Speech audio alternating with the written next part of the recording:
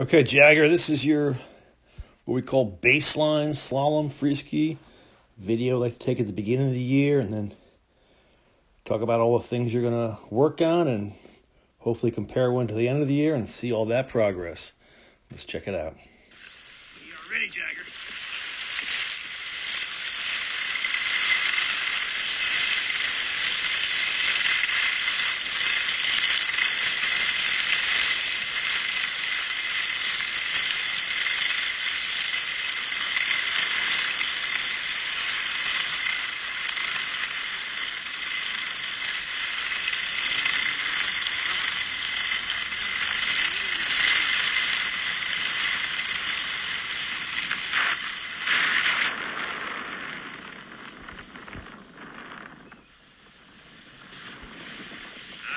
Good job. Yes, Jagger, good job indeed. Let's check it out a little slower. See what we got.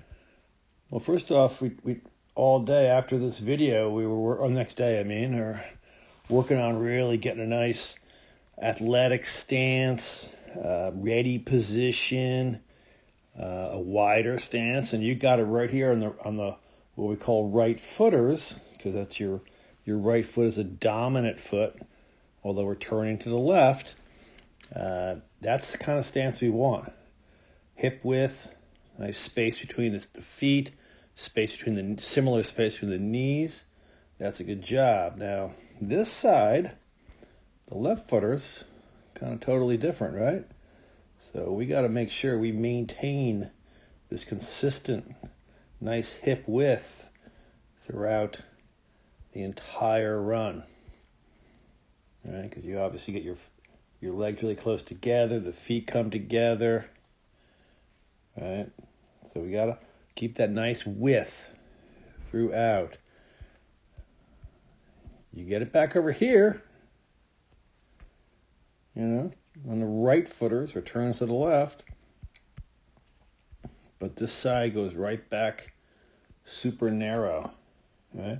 Pretty hard to edge your skis when they're that close together, right? So let's work on that stance, right? Secondly, we need to use ankles and knees, and we talked about this already, but we got to use ankles and knees to roll up the skis, on edge. Right now, you're kind of just more or less just sort of leaning in, right? So we want to see some nice angles here at the top of the turn, like that. We talked about rolling up the outside ski, big toe down, inside ski, little toe down. I know Coach Jonathan talked about using, knee, shin, ankle, big toe. All right, let's make sure we're thinking about that. Rolling bowl skis up to a nice high edge angle platform at the top of the turn. Then really standing and pressing on that outside ski. A little better on that side. Again, similar thing here.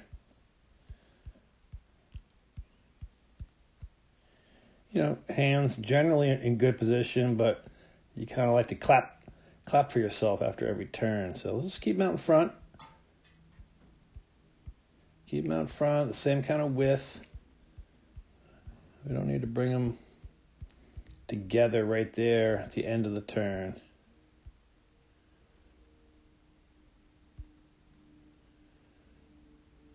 Something we're going to work on also this year is making sure we're nice and level shoulders, and so we're going to be raising that inside shoulder a bit.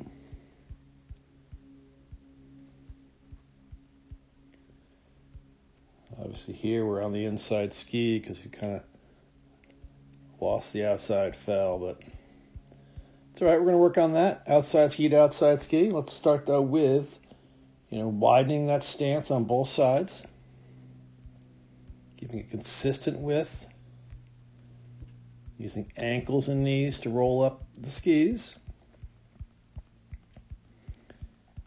And lastly, we'll see it better from the side here. Just a little bit on your heels. We got to be more in the front of the boot, get better ankle flexion. You can see here, you're kind of not a whole lot of ankle flexion. So we're looking to have shins that are angled like that, right? And obviously yours are more straight up and down. So, what can help? Well, you kind of have a lot of what we call lead change. So you kind of shuffling. So you see how the inside ski is much more in front of the outside ski.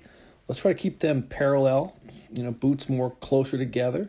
If you need to think about pulling back the inside ski, that's fine. But let's just not allow that inside ski, to get ahead of it, get ahead of you, because that immediately puts you in the back seat. We have to have the same ankle flexion in both feet. And you've got a little on the outside and you got none on the inside. But that's okay. We'll fix that. But let's think about that. Maybe pulling the inside foot back. So wider stance on both sides, ankles and knees to roll up skis, pull the inside foot back. All right. Good job in the first weekend, and looking forward to next weekend.